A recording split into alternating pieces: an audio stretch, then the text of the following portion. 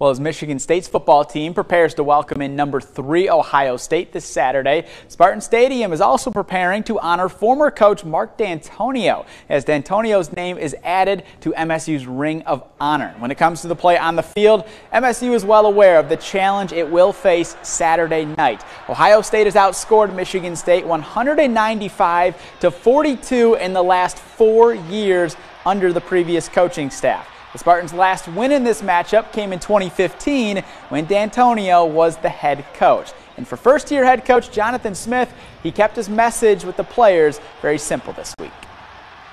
We know that they are a good team with good athletes, but we are also a good team with good athletes. So we're just going to go do our game plan. Coach Smith at our team meeting yesterday emphasized, leave your capes at home. We don't need any superheroes. We just need 11 people on the field at a time doing their job.